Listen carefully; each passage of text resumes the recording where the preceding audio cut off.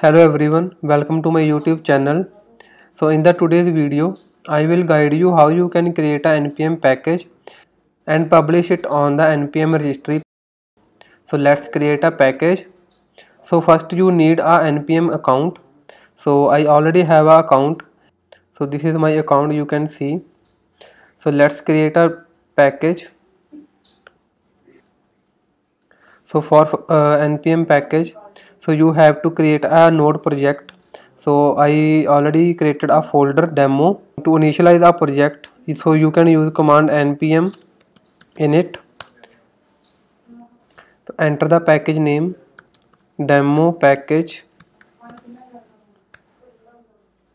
code sagar,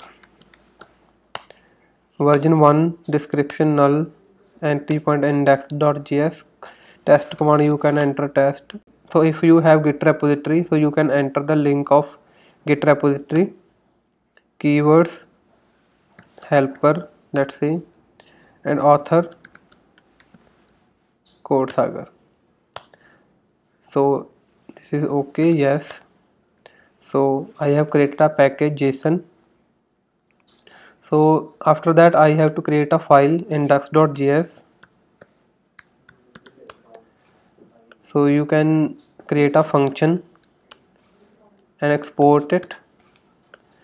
So let's write some code, console.log and hello world.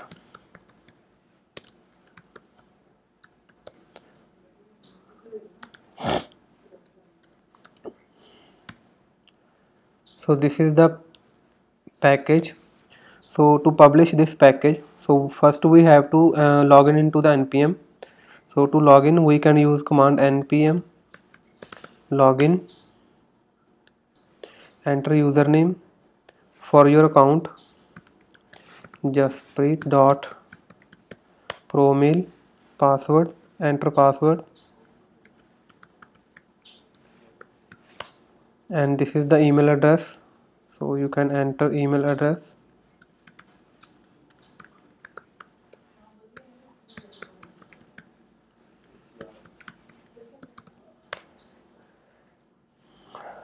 So please check your email for one-time password.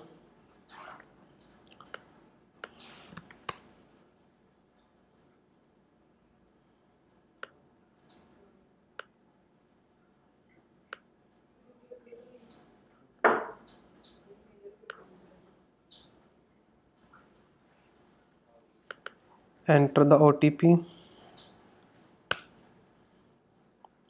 and logged in as jaspreet.promail. So to publish this package, so you can use command npm publish, press enter. So as you can see, our demo package code sagar 1.0.0 has been published. So let's check in the account, refresh. So as you can see, demo package code sagar is published. So if you want to add the scope before the name, so you can add it into the package.json file. So let's say I want to publish it under my scope code sagar slash, and then you have to enter the slash. So let's republish. So if you want to publish it under scope, so you have to give a parameter npm publish minus access dot public. Otherwise you need a private access in your account. So as you can see, our package is published successfully. So let's check, refresh this page. So as you can see, our package is published successfully. So in the same way you can publish it under the jaspreet.promail scope. So you have to change the code sagar to jaspreet.promail. So if you find this video useful, you can like this video and subscribe to my YouTube channel. Thanks for watching my video.